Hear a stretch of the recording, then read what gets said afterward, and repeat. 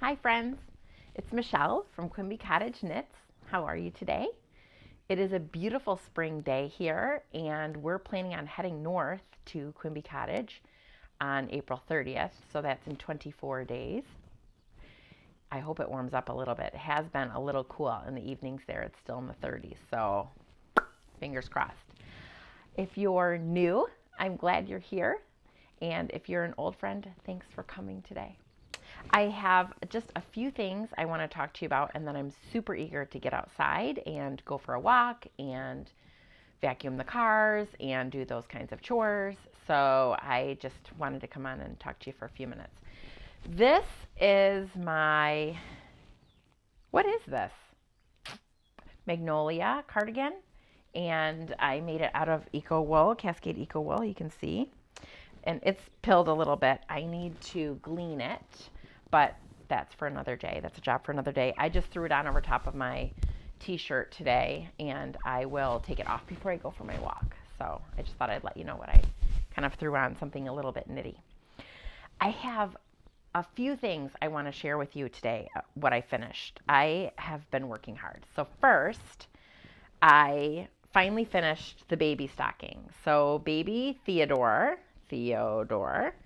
was born at the end of March. I think maybe the 24th. I'm actually not sure. But anyway, he came, and so I was able to, because he has no letters that hang down below this line, I was able to finish. So I did this little top edge, and then I knit inside, just striped it, and then folded it down. I did the name, and then I did the loop. Okay, so as I was getting ready to share this with you today, I noticed something. So it's been sitting out like this, right? And it looks great. Theo, his name is, I don't know if he's going to go by Teddy or Theo or Theodore. I don't know. So Theo, that looks fine. And then all of a sudden, when I was taking pictures, I noticed that the O is a little bit tall. And then you can really see it when you do this. Okay, but let's talk about it for a second. In order to fix that, first of all, I did this name kind of like cross stitch. So rather than doing like just the T and then moving over to the H and then the E, I did it sort of like cross stitch. So it's going to be messy inside there. But you can't see it because there's this beautiful, liner that's folded in there. So that's why I didn't worry about it. So I did that. So this would be a mess to take out. And then secondly, when it hangs, it's only going to hang like this. And I don't think that the O is super obvious in that way. So I know it doesn't sound like something.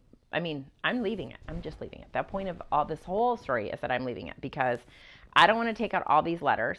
I don't want to unpick this seam that I did the lid on. I just don't want to do it. I want to be done with this. I want to be done with it. So it's going off to little Theo, but look how big it is. And isn't it beautiful and lovely? And it's the only thing I don't like about this pattern is I don't like the heel of this pattern. I think it's like too big, too heelish. But I think maybe if you had it stuffed full of stuff, maybe it wouldn't be so, it would look more footish maybe. But I don't think a stocking needs to be actually like proportional to a sock. Because, and the truth is, if I already had knit the parents a pair of these socks for their wedding present, and then, so now this is the baby gift. If I were going to do these for myself, which I won't, but if I were going to do these for someone else, like if I wanted to ever do this again, I don't, but if I ever did, I would definitely shorten this foot part. I think it can go, let's do it this way. I think it could go, like this much, and then the toe. I would do a short row heel here, I think, but the pattern doesn't call for that. And I also wouldn't do this as long. I don't actually like stockings that are this long. Like, to me, that's just way too much. But I already had done the parents. And a lot of people like these traditional large stockings. And I'm not, it's fine for you. It's just not okay for our family. So in our family, like, our socks are maybe this big because, they're little. It's finished. I'm super glad it's done. This is called the Uncle Sock by Doreen Delaney Giordano. The Uncle Stocking, actually. Done. Gonna go in the mail maybe tomorrow because it's too beautiful today to be fussing around with this. So that's the first thing I finished. The second thing I finished I'll say that last. The second thing I finished was this hat. So I had 2 balls of scrap yarn. I had used this for something. It's a cashmere blend. I used it for something a little bit, not very much. It was almost a full ball. And then I really had it in my head that I wanted to use this. This is self-striping sock yarn from a pair of socks that I did a while back. And I knew that I wanted to do this with it. So I just played around with it a little bit. I cast on 120 stitches, which I think is okay for fingering weight. I should try this on, actually. I had Sarita try it on the other day, and she said she thought it was a little tight, so it might be like more for a kid. But what I did was I did some ribbing, 120 stitches. Then I did a row of gray, and then every other stitch of color, and then a row of gray, and then I alternated the every other stitch of color. And I just did that until it was, about to here. So what is that? Maybe 7.5 inches or so. And then I just, because I cast on 120, I divided by 4, and that's 30. And then I just did decreases every other row. I did a decrease here and here, and then a decrease here and here, and a decrease here and here. So it's kind of like turn a square, just that same method. But I didn't follow that pattern, and you can tell because you can see I have this kind of pucker. But the way that I did that, I was able to keep that alternate stitch without doing any extra work, which I really liked that I could do that. So this puckered a little bit. I went until I only had 2 stitches on each needle, and I maybe should have closed it off a little bit sooner because there is like a little bit of a nipple on that end, or a little point. But I think it's fine. What's that? Oh, an end just popped out right there. I'll pull that through. So this was I just wanted to make the fabric. I had it in my head that I wanted to do it, so I just did it. It's not really a pattern, but it doesn't look bad though, right? This is like a fine spring hat, right? Super cute. So I think I'm just going to put it in the gift bucket. It mostly just, I didn't need a new hat, but it mostly just satisfied that desire to make that pattern. So, when you have to scratch an itch, that's how it goes, right? So I'm just going to actually leave this on for just a minute because it's kind of cute. Look how cute that is. So there you go. So I finished this hat. The hat that, what is it called? I mean, just a hat. I just made a hat. Okay, so then, not on Easter, but because I was obsessed with, well, I'll tell you that in a second. One thing that I did also this week was I made a list of what I really want to put in the fair. So the county fair is coming in August, and I really wanted to make sure that I entered in something. Okay, and let's see. In 2018, I entered 8 things into the fair, and I found it to be really fun and really satisfying. So I wanted to duplicate that again. I had a couple of things that I could put in the fair last year in 2020. So wait, it was in 2019 that I entered the fair. In 2020, I didn't put anything in, even though I had knit a couple things to go in because it was canceled. But right now on the website, it says it is going to go through. So I made a list of what I could make, I made a list of what I have made already, and then I made a list of what I could possibly make, but didn't want to stress myself out between now and August, especially using yarn I already had. And in order to do that, I had to go on the fair website and look, because they have categories that you enter. So you don't just, submit your knitting. There's categories for the knitting. So you have to fit into the category. So one of the categories was a baby set. And I had been wanting to make a baby set for a while, not for a particular baby, but just when my kids were little. We lived in Massachusetts, and I had a friend there whose name was Ellen, E-L-I-N, Ellen. And she was from Iceland, and her husband was from Norway. She and her mother and her sister were all knitters.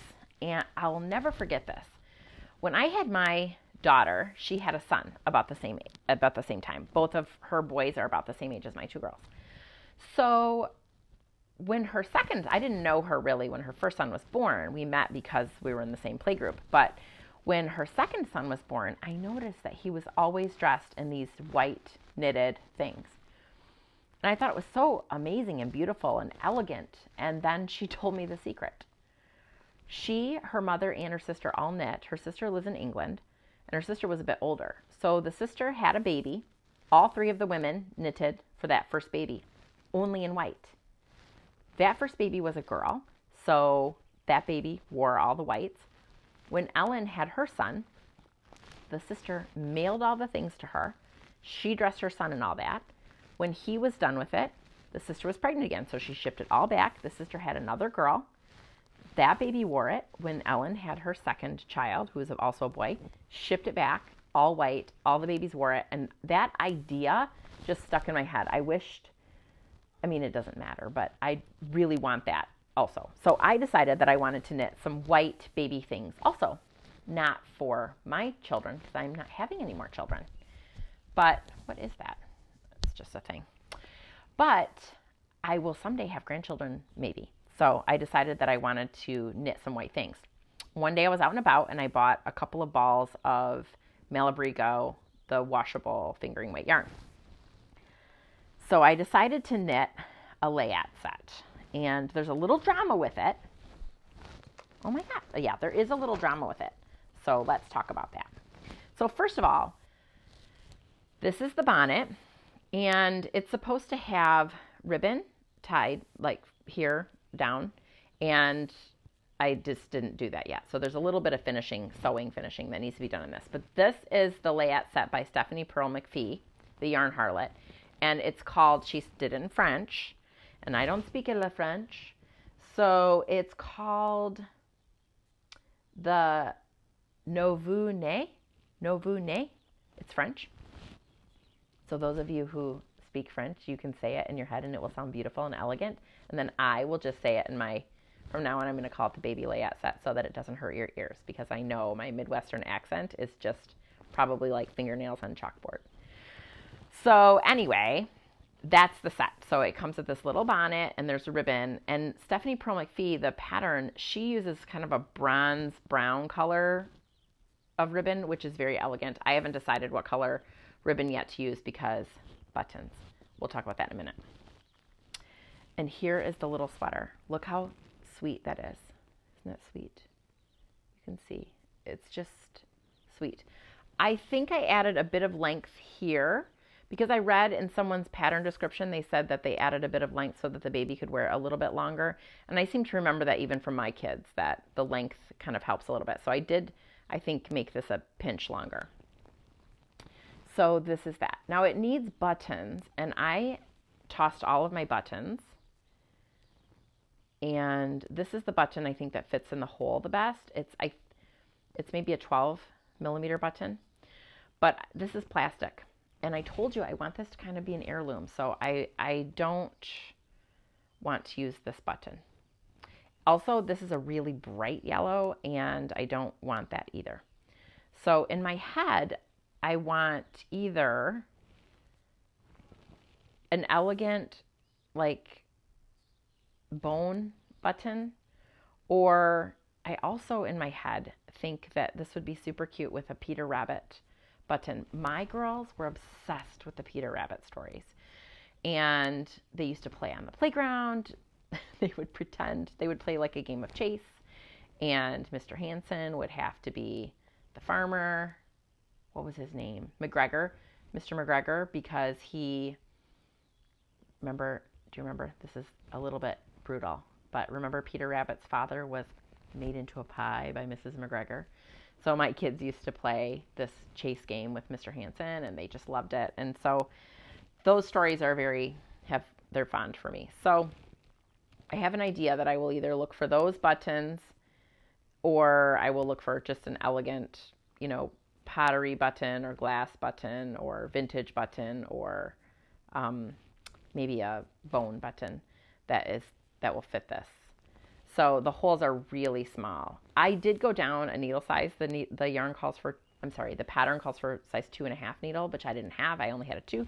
So I just went down one because I figured it's knitting and it will stretch. And I thought it would look nicer than if I had gone up a needle size. So some buttons that I considered, let's just go through my button choices for a second. I have a button jar like everyone does. You guys have a button jar, don't you?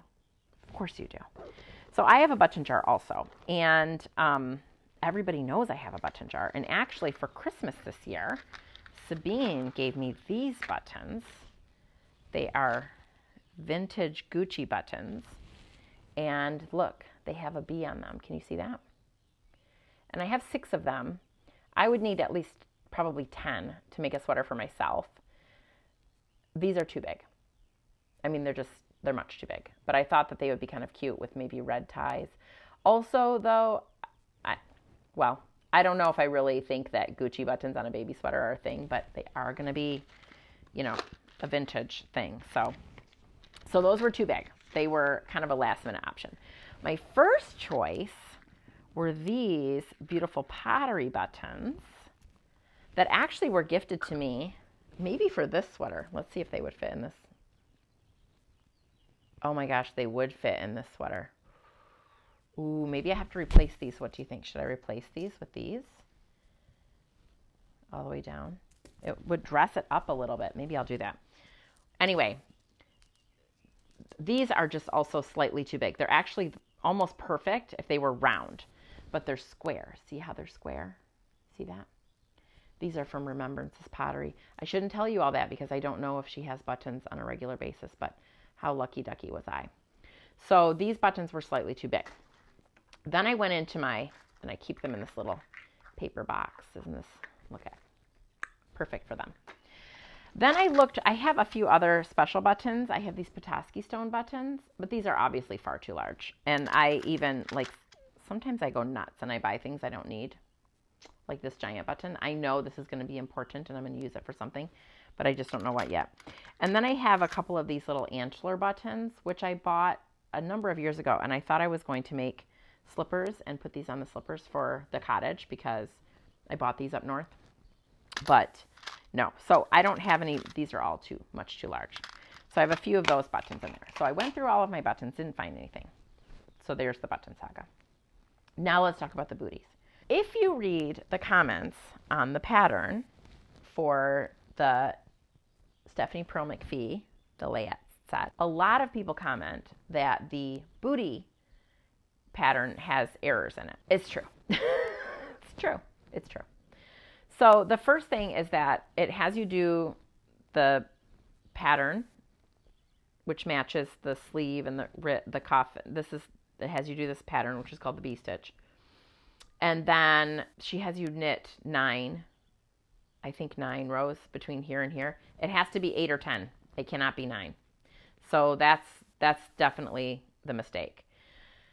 It's easy to correct, and a lot of people just say, I had to add a row, but they don't tell you exactly where. So I'm telling you, this is where the mistake is, right here.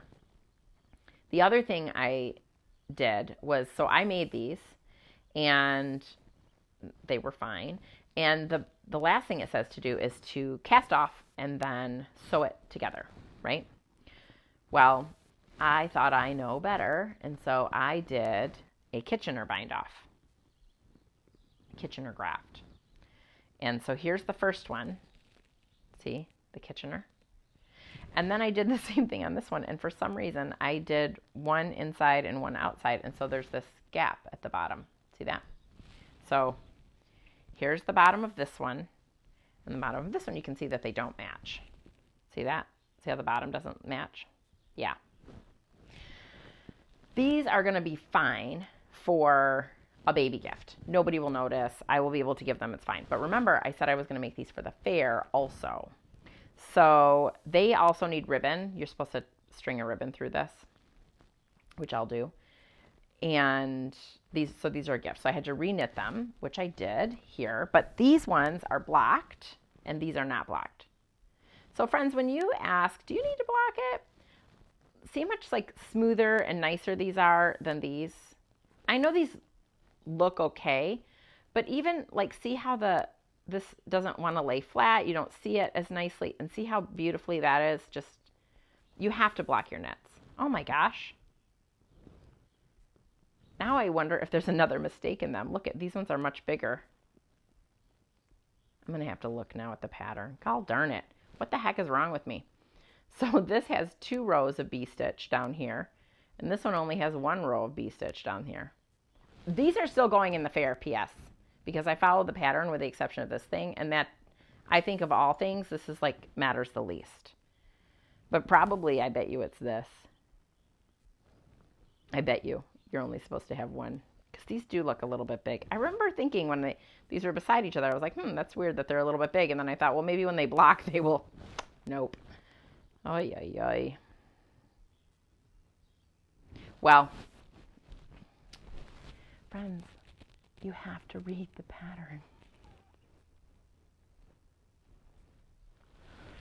Okay, so these still need to be blocked, and then as I said, I need ribbon to go through these, and I need ribbon to go here to tie that on, and then I need buttons for this. So there's a fiber festival in Ann Arbor this weekend, so I'm going to go there and see if there's any buttons there. Otherwise, I'm going to find myself on the Etsy. Pretty sure. So that's how we're going to take care of these. So this is almost completely finished. On my project page, I have it listed as not finished because it still has a little finishing work to do, but the knitting itself is done. And like I said, this will now go, I'll get some ribbon for this, and then these will go in the gift pile, which will be nice. It's just nice to have a little gift pile, and I rarely have an already made baby gift, so that's nice. Can I just tell you though how I blocked this? What I did was, so ideally you're supposed to knit it like so, and then you knit it flat the rest of the way, but I just joined it in the round so I didn't have to seam right here. But clearly this is the back of the bonnet, right? So it kind of goes like that.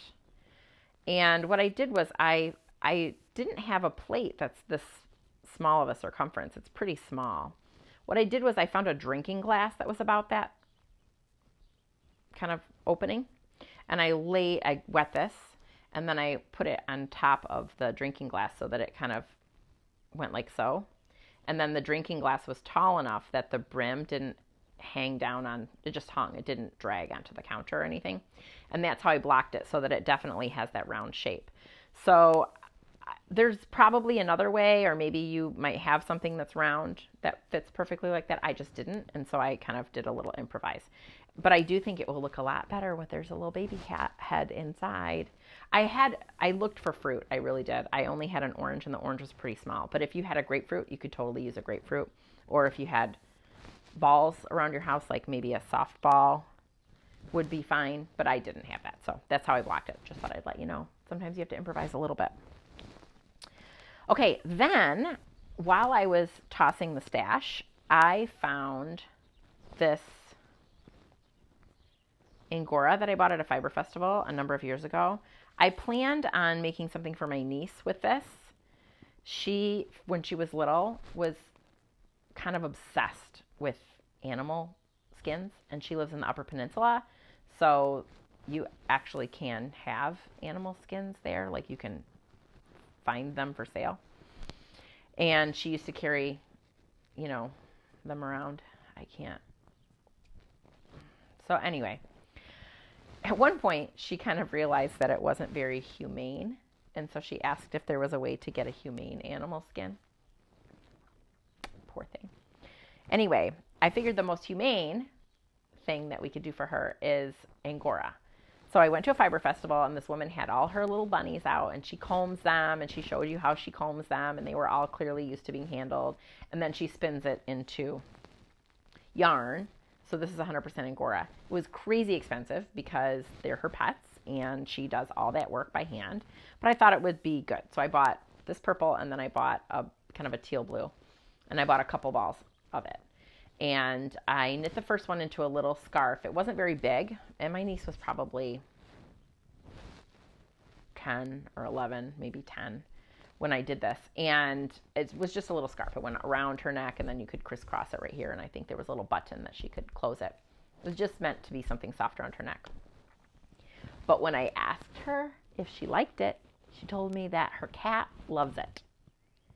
And I don't knit for cats, friends. But maybe you do, and that's okay if you do, but I don't. So I still had 2 balls of that. And as I was doing this baby knitting, I thought, oh, maybe I could do some booties or something. Kind of want to use that up. And instead I found this little pattern for a bunny. And of course it would have been smart if I had made it on Easter, but I didn't. But look at this bunny. It's called Henry's Bunny. It's a free pattern on Ravelry. And it's by Sarah Elizabeth Kellner. Look at that. Isn't it cute? So it has the little feet and then the little ears. I wish I had added a couple of more rounds on the ears because this yarn is a little thick and fuzzy. And so I think that the ears should have been a little bit longer.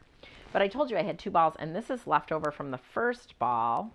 And then I have the second one too. So I might be able to get a whole nother bunny out of this, and maybe I will, just to use it up. And then, but look at how cute this bunny is. And so he still needs a little nose and some little eyes embroidered on him. But I just thought it was a cute little fun thing to do. Now, it would have been clever had I made it for Easter, and then I could have used it like on my table for Easter decoration, but I didn't. So there you go. But anyway, isn't he cute? And then I stuffed him on the inside. Remember when I was gleaning my sweaters? Was it last time or the time before that? And I had all that fluff left over. Some of his stuffing is that fluff. I just shoved it in there. So I thought that was a very clever use of leftovers. And I'm pretty tickled by it. Can I tell you that? So that's that. I also finished my magic knot socks. Remember I said I was making those magic knot socks? So I finished the pair. Here they are. I remember I was doing matching heels because I was afraid I was going to run out of yarn. Well, when I got to the toe of this sock, this was the second sock, I realized I had plenty of the ball left to do that, so I just went ahead and did that. So they only have matching heels. They're totally scrappy. So these are the magic knot socks. So I wore these once. Remember I said I would report to you how I felt in them? I wore them once. I can tell definitely there's a knot right here. I can feel it. So it's definitely on the bottom of the sock. I wanted to tell you, I didn't feel at all the knots. I wore them just in my house, and then I also wore them in shoes and went for a walk, and I couldn't feel the knot at all. So I just wanted to report that to you. I still did not enjoy making the ball, but if you enjoy making the balls, I mean, this is a great way to, I think it would work, but you have to make the ball early, right? It makes the knitting really easy because you just knit along, as opposed to if you were doing scrappy socks and you were trying to count rows or something like that, it might be a little bit more fussy. There were no weaving in of the ends of this either. So there's that. And remember I made 2.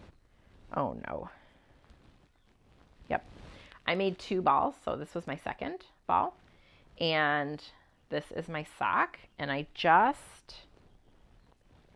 was picking up the heel flap, and I just pulled the needle out just now because my knee was underneath when I picked it up. So I'm going to have to put this back together very carefully. So this is what I have on the needles right now, and that's it, because the baby stuff I was just one after the other, and then I did the bunny, and so this is the only thing on the needle. When I made my list of things I can make for the fair, I decided that I could probably finish a pair of socks, but I don't want to use these scrappy socks. I want them to be nice with a pattern of some kind. So I have to find something that I want to make. And I tossed the stash, and I think I'm going to use this yarn. Isn't that pretty? It's kind of I mean, you can see I love this color because this like sort of caramel butterscotchy color, those colors look really nice on me. I always say I look best in the baby poop colors. So true. Anyway, I bought this. It has some yak in it. It is 70% merino, 20% yak, and 10% nylon. So it's definitely for socks or, you know, whatever else you wanted to. If I'd had $1 jillion, it was kind of expensive.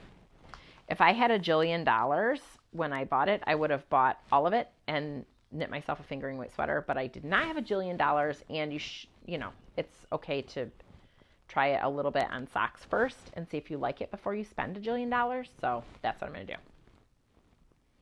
Anyway, this is going to be the next thing. So I still have to wind it into a ball. But isn't it beautiful? So lovely.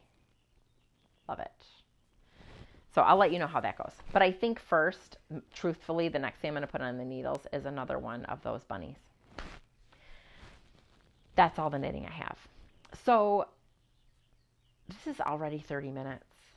Okay, so here's the thing. I read a couple of books. I will quickly talk about them, but honestly, if books aren't a thing that you are interested in, let me know, because I don't have to talk about my books. I just thought I would, because, you know, sometimes I like to tell you what I'm reading. So I have finished 3 books since we last talked. One is A Distant Mirror by Barbara Tuchman.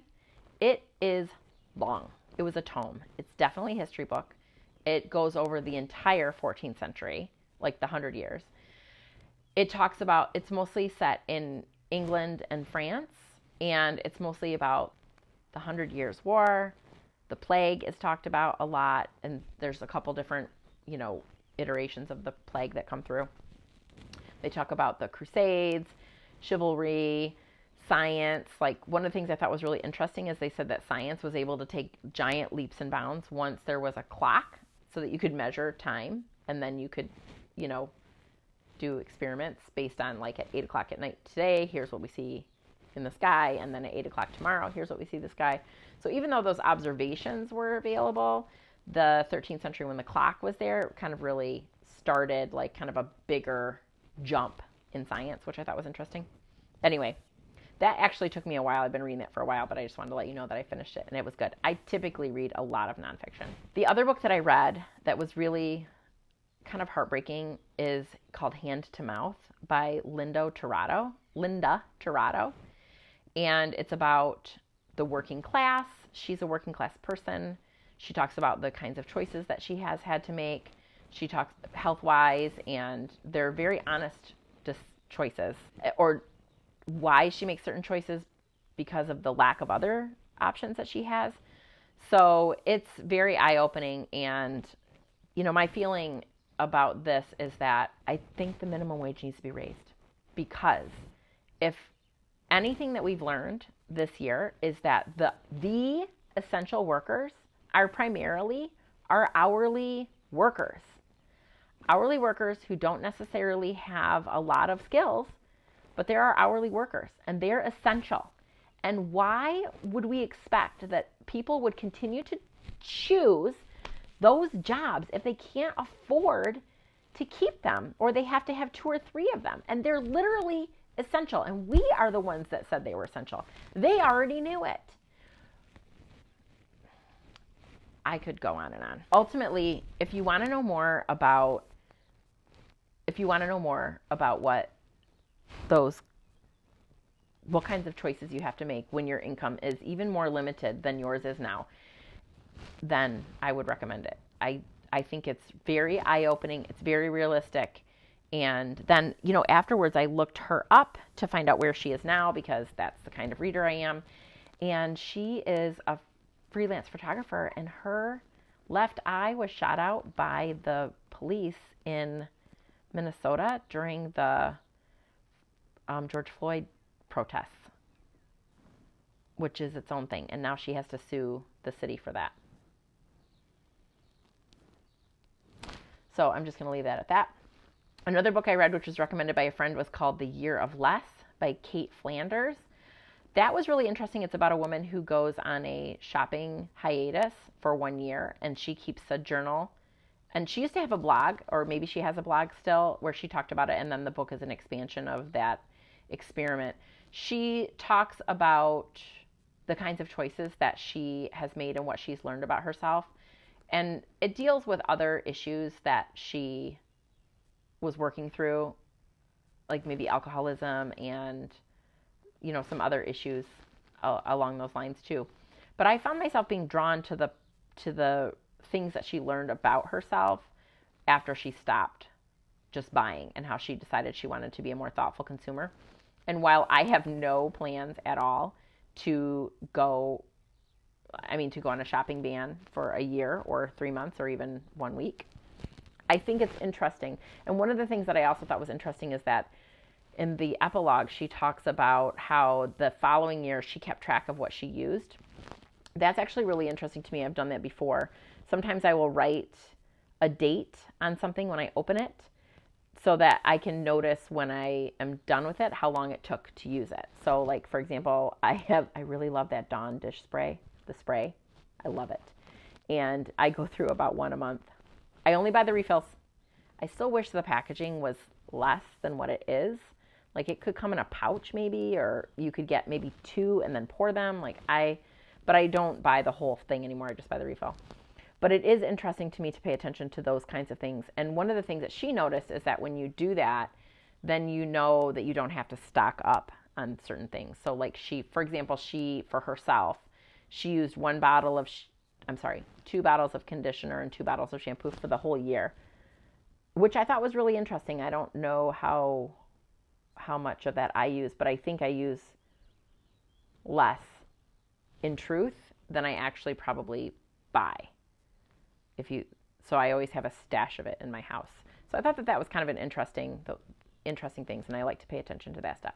So that's enough of the books.